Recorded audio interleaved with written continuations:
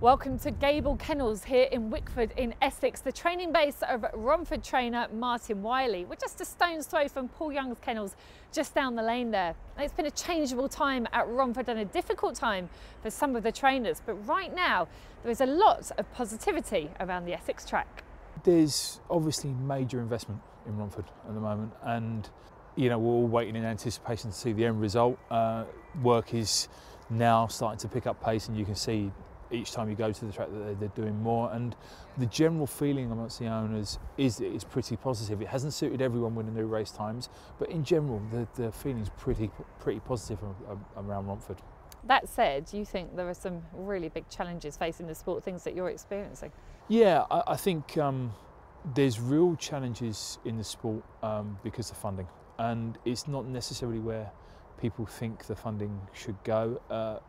I think society as a whole has changed and put more value on free time and more value on job satisfaction. And as a Greyhound trainer, I can't necessarily always offer that to new recruits. So I think staff retention is a major issue in Greyhound racing, and I think the funding needs to be there, perhaps not to pay the staff that are there more, but that would be nice. But it's actual for each kennel to be able to get more staff to make the hours that the staff we've all got do less and feel more rewarded and more valued out of the job they do. At the moment, what we have to offer is, a full-on, really hard week with evening racing and weekend. It's not attractive to most people, and you have to find a real special group of people to want to do it. I'm lucky I have, but with the increasing demands of the hours and the new contracts, it's becoming harder and harder to attract that sort of people. You do have a really nice team of staff here though, and they're looking after around 120 dogs, and I guess another challenge facing the sport is obviously the homing, my speciality, and 31 retired dogs here of your 120, that's incredible. Yeah, it's not ideal. I'd much rather see them into homes. We've rehomed through various different kennels, various different schemes, 44 last year. Which we're quite pleased at, but we've still got another 31 to go. Now, to be fair, out of that 31, there's 10 or 12 there that are old house guests and won't go anywhere, and we'd like to keep them about, but there's still some there that we're desperately looking for homes for. May's Highland Reel has been a great success story for you in recent years, particularly winning the Crayford Gold Collar last year. Was that your best night in the sport as a trainer? Yes, I mean, it's the most successful night in the sport as a trainer. We had the privilege of looking after her for what turned out to be a short career because of injury. But we're looking forward to her. She's just been mated to Godsend, so we're looking forward to hopefully having some pups in January out of her and starting that legacy again. And you were telling me she's got great breeding lines. Yeah, she's really well bred. And she comes from a great breeding kennel out in Ireland, so we're just looking forward to furthering that and hopefully adding to it, and exciting times ahead for her and us. Lots of puppies here. We're going to mention a couple of litters you've got that you're quite excited about.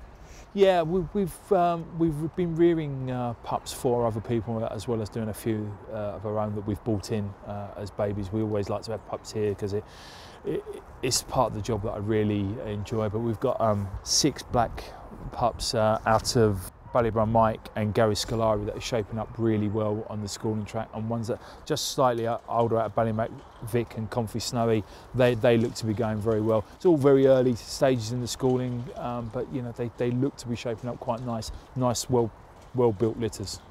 And some youngsters here, real youngsters as well, that could have big futures ahead of them. Let's talk about Knocked Off Declan first. He's flown around Romford. The Puppy Cup just came a little bit too soon for you. Yeah, we managed to secure a deal on getting him a little bit too close to the Puppy Cup, to be honest. We had to rush through the paperwork, rush through his trials, and never really was able to afford him the time to settle in like we would like. And he did okay in the Puppy Cup. He got to the semi-final, but we've had to find that we've just had to dial it back a little bit, put him into graded company, And once we've made it a little bit easier, he's found a little bit of form as he settled in. He did a 24:02 in his last A1, which as everyone knows is a fairly good time around Romford. So we're looking forward to what he can deliver over the next couple of months. And certainly a dog that will be running Friday nights, we would think, on RPG TV, but potentially one you might travel with? Yeah, absolutely.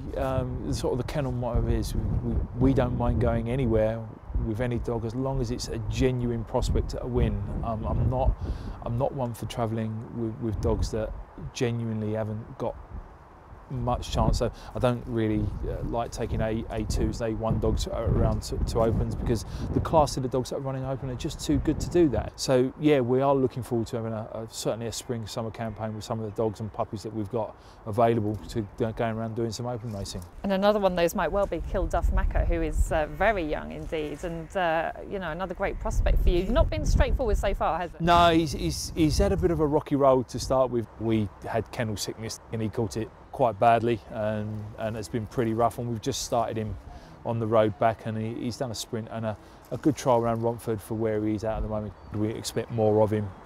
He's got some nice Irish form, that dog, so we expect him to come forward. And then May's Primrose here as well. What a striking bitch she is. She's out of May's Masker, the same bitch as May's Highland Real, and she's destined to be a stayer. But you can tell that now, even though she's very, very young. You think she could be a great stayer? She's very, very young, but she's screaming out stayer. We also have two of her little sisters here as well. But at the moment, she seems to be the better one, but it's still very early days. She's not even completed her trial requirements to grade on yet, but she's going particularly well for such a young baby. She's done a 24:50 and marching onto the pickup. We will literally be biding time to get her to an appropriate age to trial over a little bit further distance. So she'll be gaining an experience in a distance that doesn't particularly suit her. But hopefully by the time we get her to the 5.75, she'll have gained all she needs to know. What a story. May's Monaline broke a hock at Brighton just 18 weeks ago, had 2 screws fitted by Stefano the vet, and is already coming back, which is amazing. Yeah, we've worked very hard at the rehab, followed all the veterinary advice that we could and paid particular attention. It hasn't all been plain sailing with the rehab, but it's gone well. He's had 2 sprints, and on his last sprint it was only a length off his best sort of time anyway. He's a staying dog. We won't be rushing it. It's still, we're still very early on in the recovery sort of process and training, but we would hope to have him back maybe for spring, running competitively again. Amazing. You've been training in your own right for about 10 years now. What's the ambition? Well, that's a really good question. My ambition is to be honest, not personal, but to have an industry that really values trainers and staff, and we can get out of the idea that kennel staff are not skilled workers. They are. I've been an advocate of the qualification system way back when we first sort of looked at it with the MVQs, but it needs to mean something that they can take it somewhere to a meaningful job. No one wants to get qualified in a job that means nothing, and until the industry as a whole recognise the value of kennel hands, it's not going to change. And there needs to be an increase in funding for kennel staff, because they're the one that keep the industry turning over.